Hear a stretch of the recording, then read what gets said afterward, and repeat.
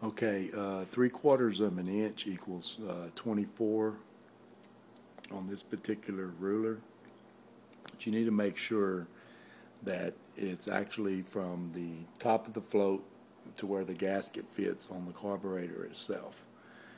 So let me go ahead and I'll show you how to put the gasket on. This one here is correct.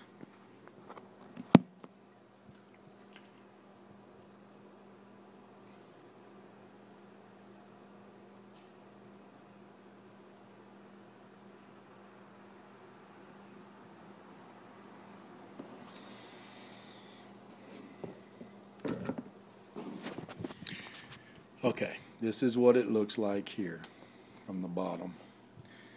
You have your pin. Make sure that the seat is in there good. Make sure you have your gasket on the seat, and make sure that your pin is through the float on both sides.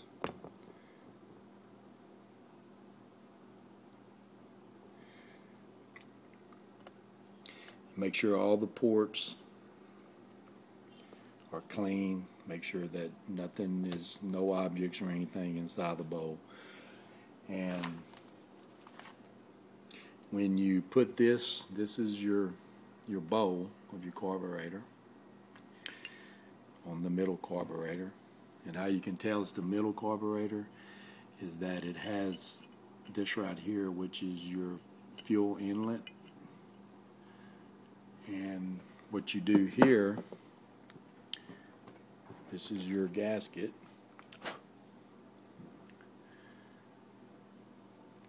Gasket goes like this. This hole right here cannot be covered up because gas flows through that hole right there too. So put your gasket on just like this.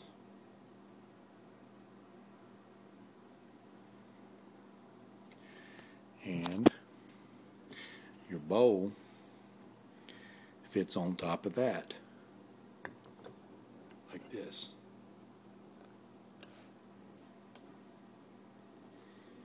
Oh, I made a mistake. See, that's why you got to check your work. They have this right here, which is this here fits on the center, like this. That actually keeps the center of the bowl from leaking. So once you have all that,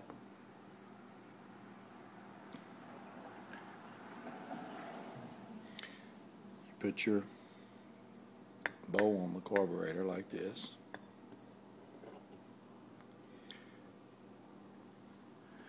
Make sure your gasket is correct.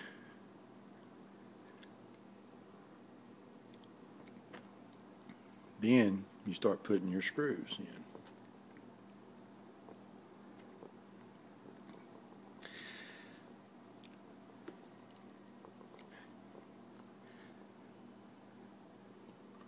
Like this.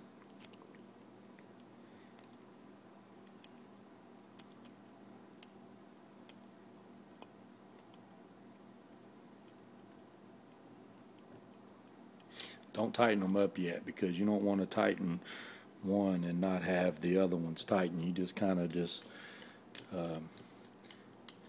put them in there by hand first to make sure that gasket is correct before you start tightening them down.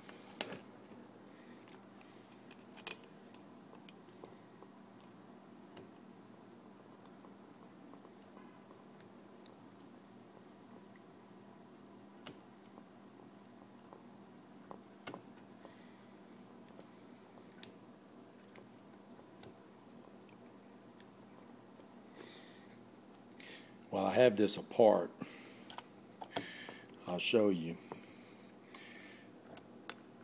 This right here is considered your cam roller.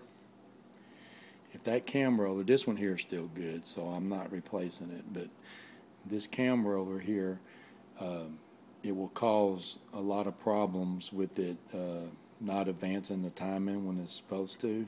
So if you have any bad flat spots, or if it's wore down really, really bad, I would suggest changing it. They're about $3.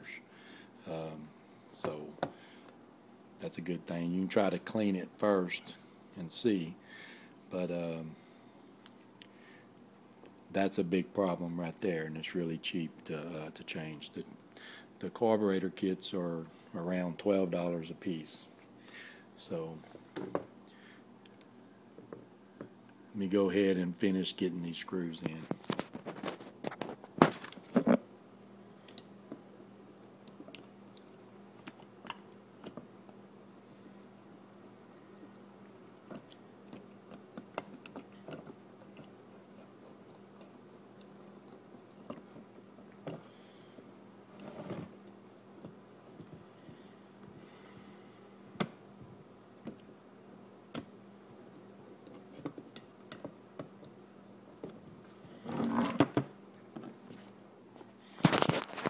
Now that the screws are all tight, you need to make sure that the gasket's on there properly. Okay? Then you got this. You got this is your drain plug for your bowl. This is the screw that goes in it. Then you have a little washer that goes around it. If you ever have bad gas in it or whatever, you can drain these while the carburetor's still on the motor. You tighten that up snug. I'm not going to do it right now for time's sake, but you do that one, and then this right here is what you call this is your high-speed jet. You pull this out, and on the inside of that they have a jet. I'll take it back out. So you can see, I don't know if we can show you down in there, but actually there's a jet down in there, and really small openings. That's where your high-speed jet's located, and you can adjust those, but they're very hard to do whenever you have 3 carburetors on it. So I suggest not messing with them. But this right here is what you call your low-speed jet down inside there, and this is your set screw for it. It has a washer on it too.